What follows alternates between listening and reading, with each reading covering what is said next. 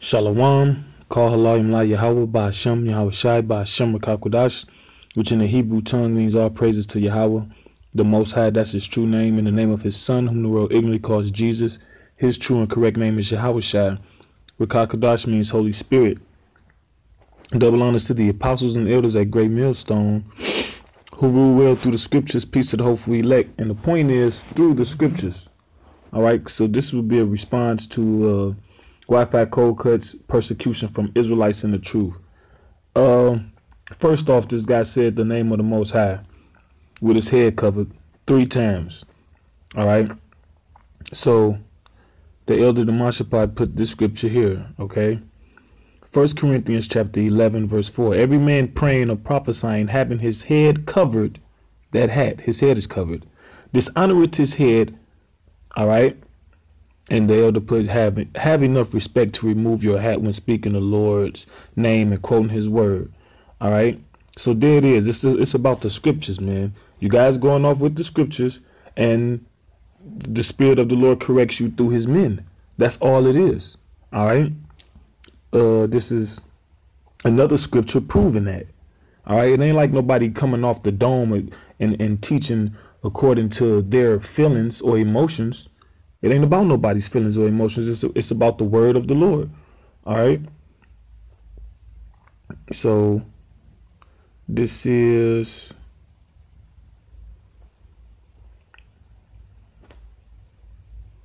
Second Timothy 3:16. It says, all scripture is given by inspiration of the Most High and is profitable for doctrine, for reproof. All right. So it's profitable for doctrine, teaching, instruction, and truth, right? For reproof, a proof that by which a thing is proved or tested, conviction, evidence, to convict, to confute, to refute. So if someone go against you, or if a brother, see, you guys caught up in emotions. All right, there's a lot of brothers. I love all my brothers, but first of all, Yahweh Shai said, he that do the will of my Father, that's my mother, and that's my brother, and that's my sister. Okay, so you can't just go out there half cocked and do it according to what you feel. You got to do it according to the word of the Lord. So it says, right, correction. So we use the scriptures. The scriptures correct you. It's not men, but that's what you see. You see men, all right, and whether they might come a little bit too harsh for you, all right, you get all emotional. But at the end of the day, like I just read the scripture the elder put in the Corinthians about the man. The man said Yahweh Ba'ashem Yahweh Shai 3 times with his head covered. He went off according to the scripture. The scripture was there. We read it. All right, said for correction, for instruction in righteousness, verse 17, that the man of the Most High may be perfect, thoroughly furnished. And you guys refusing being thoroughly furnished, just halfway furnished. Okay. Unto all good works, not just knowing the deep breakdowns, like the elder Yashwama did his video. You guys just jumping out there into all the deep breakdowns and forgetting that the Corinthians prophesying with your head covered. Boom. All right. Jeremiah 10, verse 1 on down. Be not like the heathen, guys with long. Anybody that ain't you can't. First of all, we in captivity. We can't even properly serve the Lord because we under the bondage of this devil. So you mean to tell me the laws we can keep, you not gonna keep? It ain't hard. You don't. What purpose do you have to have long hair? Okay, you got guys with long hair. What in your camp? And we put names on it, man. You people over there in Wi-Fi cold cuts, Adam Abbott. I saw some guys over there with long hair, and then on top of that, long dreads. All right. So that's against the scriptures. So we can just totally throw you out the way. But instead, when you teach and you go on and go forth, if you right, then I don't see brothers do response videos to y'all positively. Like, yeah, they was right, you know, add unto it. But then when somebody got when the correction come in, nah, it's a problem. And then you guys come with that fake air of humility. And the scripture speaks about that too. Oh yeah, I'm gonna get this other scripture. Because not only do you guys go off on the mark of the beast, which is so very important, and that's the point. Because the guy said in the video, man, if you tell us, you know, if you think it's this and we think it's that, well, then we just keep it moving. No, we can't keep it moving because you misleading the people. So we got to deal with that. It ain't no disagreement as far as like a color scheme or a name or something that is irrelevant. That is a major topic, all right, that people can be misled on. So when you go off and speaking about what that is, we not going to leave that alone. That's going to be addressed, thoroughly addressed, all right? And if the spirit stay on brothers to keep coming at it from different angles, it's going to be thoroughly addressed. But this is Sirach 19. And just because a man may speak harsh, or, you know, may say a couple swear words, so to speak, all right, that don't mean the spirit ain't dealing with him, all right? just because you guys speaking all humbly and so to speak, or may seem and not speaking rough, that don't mean that you right. All right, so this is Sirach chapter 19, and there is verse 26. There is a wicked man that hangeth down his head sadly, but inwardly he is full of deceit. Yeah, because you guys over there, yeah, man, you act like you getting picked on. You coming in that I'm getting picked on spirit. All right, but at the same time, you feel like you got it. Talking about some guys jealous. Jealous of what? Verse 27, casting down his countenance and making as if he heard not where he is not known, he will do thee a mischief before thou be aware. And if for want of power he be hindered from sinning, yet when he findeth opportunity, he will do evil. Let me jump to the comment board. See that pride, that want of power, that want of followers, that can blind people, man. You get a following, you know.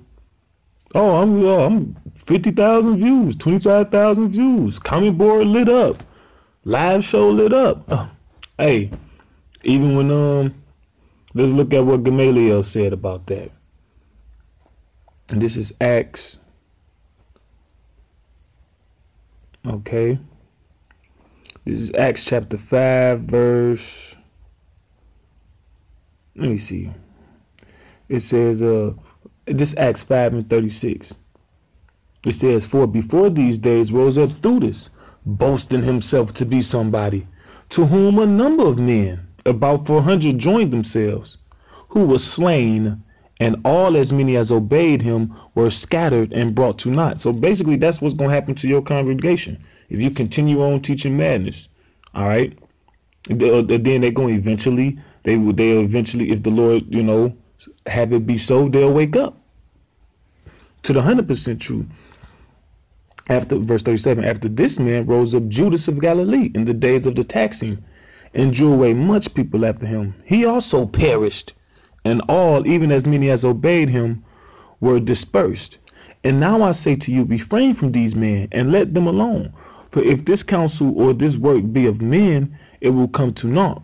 But if it be of the Most High, you cannot overthrow it, lest haply ye be found evil to fight against the Most High. And if you coming up against what we're teaching from the apostles and elders, a great millstone on down, then you're fighting against the Lord. And this is why. Not because it ain't about the praise, the worship of men, but it's full of proof. It's clear that the Spirit of the Lord rested upon them before it did us as young men. And everything we've been taught is foolproof. So that's the point. It's foolproof. It can't be gainsayed. You can't come up against it. All right? It stood the test of time because what? That's the word of the Lord. Psalm 12 and 6. The word of the Lord is pure, tried 7 times. Roughly paraphrasing.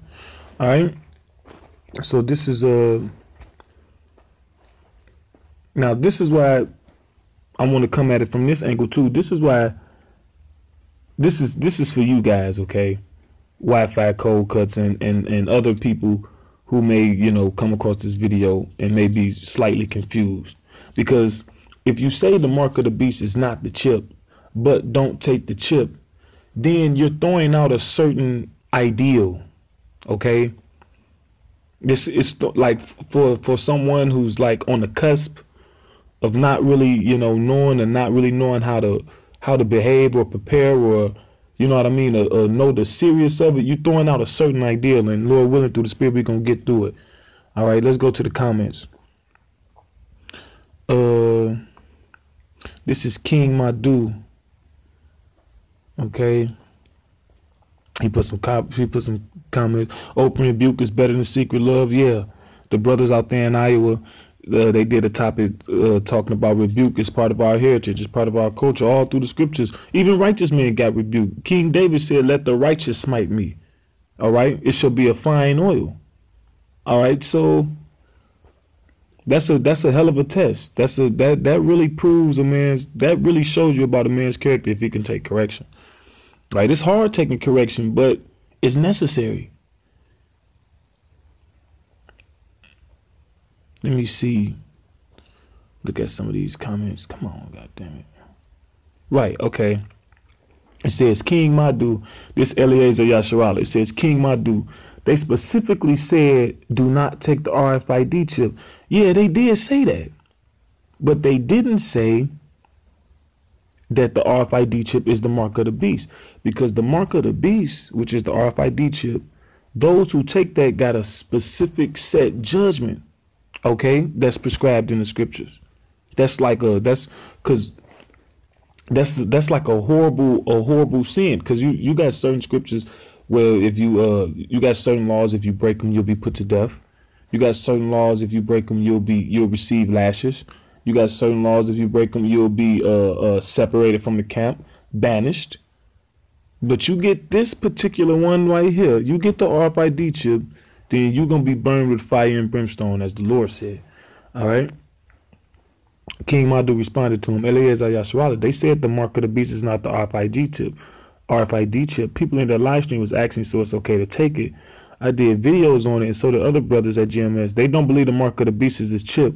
Yes, they said don't take it, but they didn't say mark of the beast is the chip. They think it is a philosophy and not the chip, but et cetera, et cetera. But let's go to Numbers. This is Numbers chapter 15 and 32.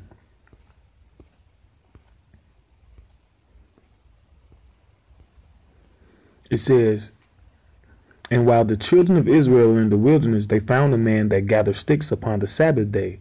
And they that found him gathering sticks brought him unto Moses and Aaron and unto all the congregation, and they put him in ward, because it was not declared what should be done to him. And Yahweh said unto Moses, the man shall be surely put to death. All the congregation shall stone him with stones without the camp. Why? Because that man defiled the Sabbath. There's the Lord esteem his Sabbath. The Sabbath is important to the Lord. All right. Remember the Sabbath. Keep it holy. Okay. Now this is let me see, Jeremiah 17 and 20. It says, and said to them, hear ye the word of Yahweh, ye kings of Judah, and all Judah and all the inhabitants of Jerusalem, even that enter in by these gates. Thus said Yahweh, take heed to yourselves and bear no burden on the Sabbath day. So don't work, nor bring it in by the gates of Jerusalem, neither carry forth the burden out of your houses on the Sabbath day, neither do ye any work, but hallow ye the Sabbath day as I commanded your fathers. So we are commanded to keep the Sabbath. Okay. Now I got a point I'm going to make, but let me read Isaiah 58 and 13. All right. It says, if thou turn away thy foot from the Sabbath, from doing thy pleasure on my holy day, and call the Sabbath a delight, the holy of Yahweh, honorable, and shalt honor him, not doing thine own ways, nor finding thine own pleasure, nor speaking thine own words. So if basically, you honor the Sabbath, if you keep it properly. Verse 14, Then shalt thou delight thyself in Yahweh Ba'ashem Yahushai, and I will cause thee to ride upon the high places of the earth, and feed thee with the heritage of Jacob thy father, for the mouth of Yahweh hath spoken it. Now, with all that being said about the Sabbath, about the seriousness of it, about how to keep it, about the reward for keeping it, who can say of all of Israel right now that they are properly maintaining the Sabbath? You saw what happened with the man gathering sticks. He was put to death. But the answer is nobody. Nobody can properly keep the Sabbath. But what do we have? We have something called grace. All right. Now, this is the proper application of grace. OK. And you so-called Christians, you say you have a pork chop. You have a piece of chicken. You'll be out to eat. And I witnessed this. You out to eat. You got beef to choose from. You got chicken to choose from. But then, pork tenderloin. You grab the pork tenderloin. So grace ain't for that because that's what you chose. All right? You had an option and that's what you chose. Let me get this scripture. All right. This is Romans.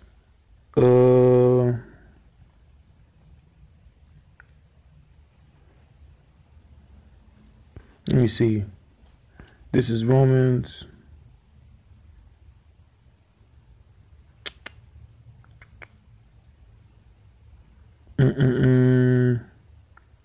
Romans 5:20. Moreover, the law entered that the offense might abound, but where sin abounded, grace did much more abound. So yeah, mercy, like the Lord had mercy on us, right? When he sent his son to die for our sins, that through him we can receive grace when we miss the mark. Verse 21, that as sin have reigned unto death, even so might grace reign through righteousness unto eternal life. So you got to be practicing righteousness to receive grace.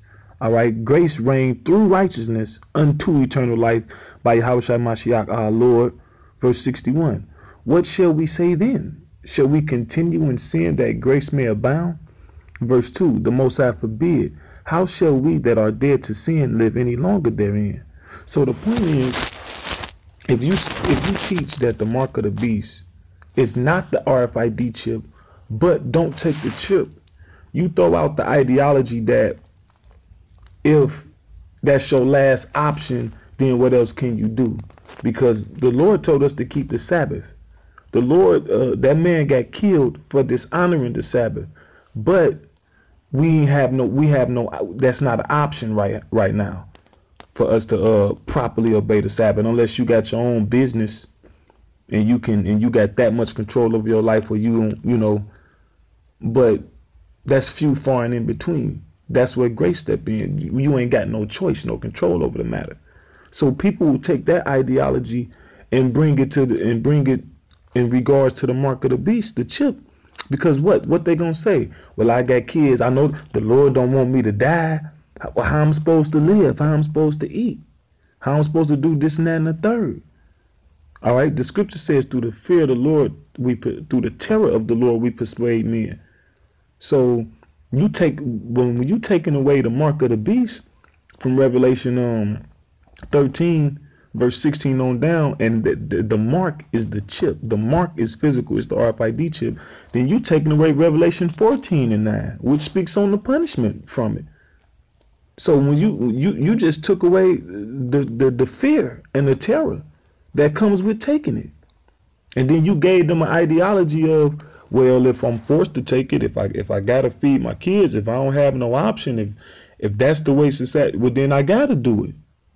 That's neglecting. See, when you go off on certain scriptures, you get to neglecting more and more and more other scriptures, because the Lord said he was gonna feed us. All right, the Lord said, let me see, try the world.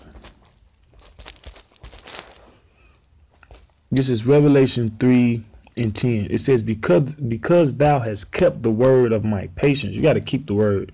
All right. 100% foolproof.